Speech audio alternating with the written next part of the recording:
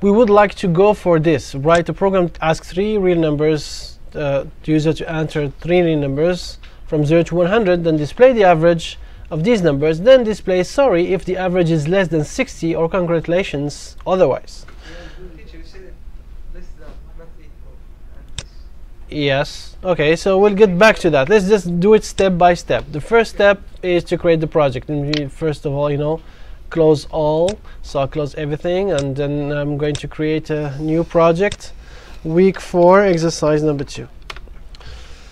And now in that exercise number 2, I am going to use the scanner because I need to read something from the user. And don't forget to always import, and then key B or whatever input, or give it a name that makes sense to you.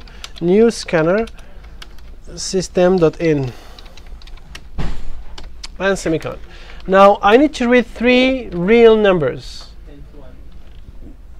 So 3 real numbers between 0 and 100. Okay, how can I make sure it's between 0 and 100? But nobody, I mean, we did not do anything about it, but now let's just assume that the user is going to be asked to put a number between 0 and 100, and he will comply and give us between 0 and 100. So let's then declare 3 variables, n1, n2, let's say n2 and n3. Why double? Because I asked you to make them real numbers, so that's why I'm forcing you to use double or float. You can use float if you want to, right? It has to be either float or double. But if you use int, that would not be correct, because you're not respecting the specifications that were given to you. So now I'm going to ask the user to give me an average, because I would like to calculate the average and save it somewhere. So I don't have to save it somewhere, but just to make it easy, I'm doing that. I am going to ask the user to enter, please enter 3 real numbers between 0 and 100.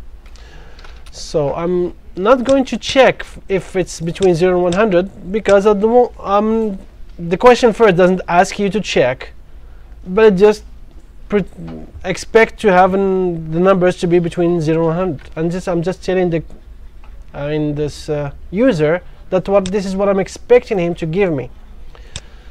So this is done. I'm going to have n1 is equal to what? Dot next double. What if I put next float? Is it okay?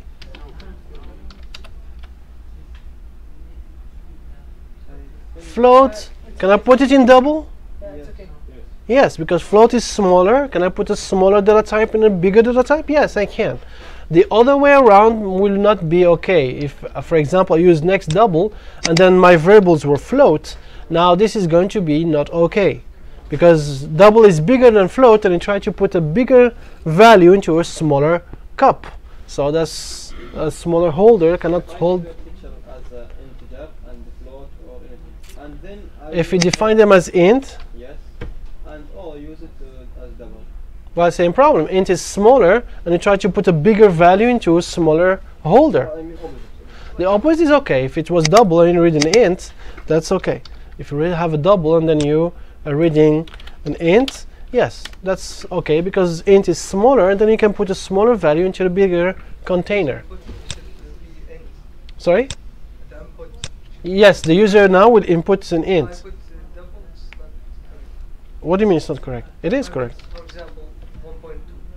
Yes, if you enter in the in the execution of the program, if you give a double while you were asking to get next int, like for example here, now if you put 1.5 or 1.2, this is going to raise an exception, because it's expecting to read an int, but then you put something else. So yeah, this is not going to be working for what we expect. Okay, so now we would like to read a double, and we're going to read 3 of them. n1, n2, n3. Now after reading those, I just need to calculate the average by having these n1 plus int2 plus int3 divided by 3. Should I put 3.0 or 3? Double. Is it an int divided by int if I don't put 3.0? Declare as double. No, they are double, so I don't need to put this at 3.0 because double divided by int is going to be double.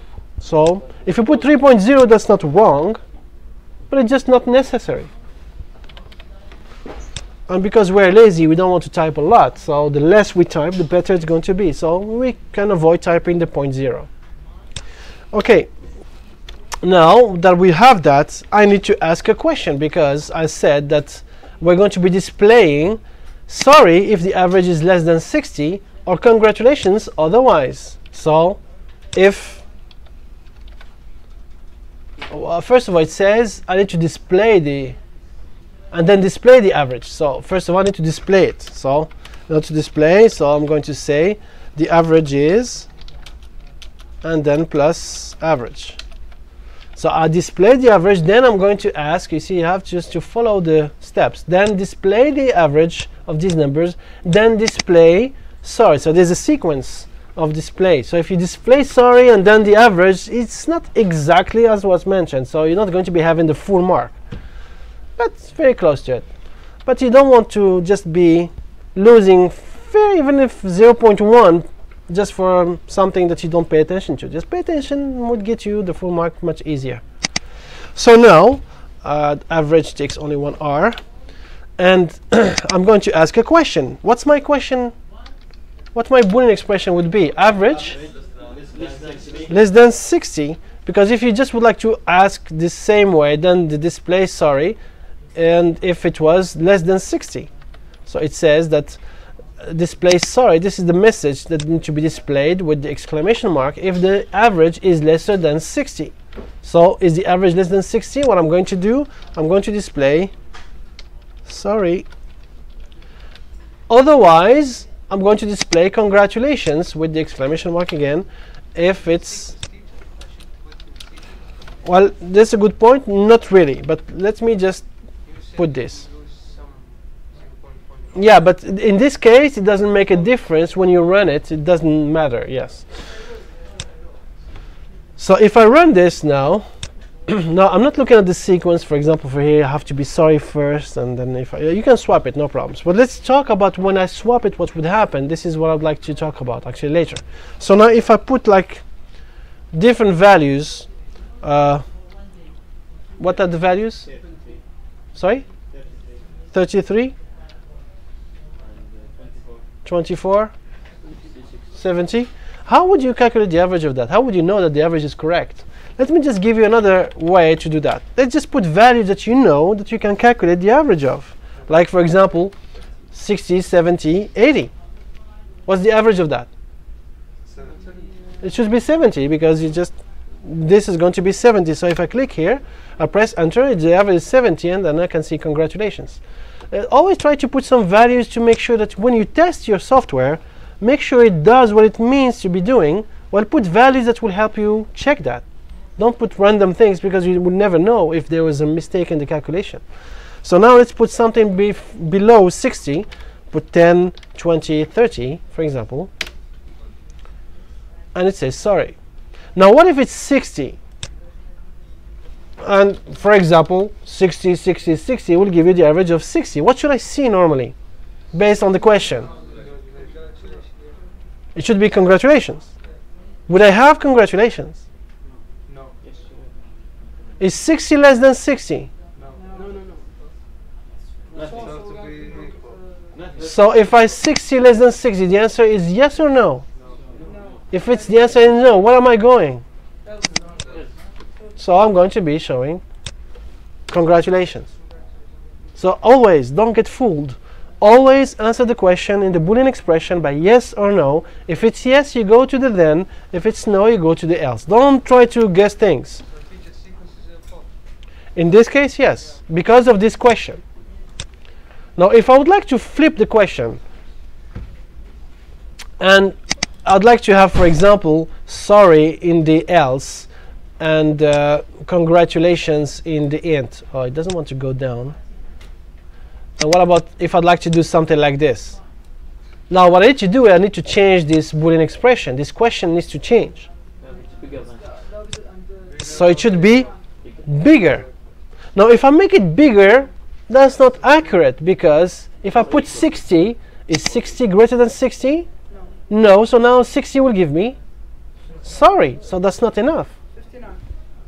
Bigger than and equal. Or equal. Equal. This better way is to say greater or equal, because the opposite of less than is greater than equal.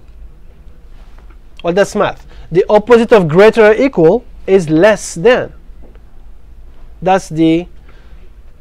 So how can I represent greater or equal? Just equal. Equal. Just do this. This means greater or equal. And don't do this, because that's not okay. So, The equal comes after the order sign. So it's either less or equal, or greater than equal. And we just seen now or previously that there was double equal to mention that if they are equal. So we have less than, greater than, equal like this, and then greater than or equal, lesser than or equal.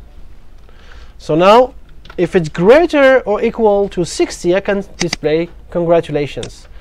Else display sorry. Now these two programs, this one and the one that I had before, these two ifs actually, are exactly the same, gives the same result, even if they are written differently.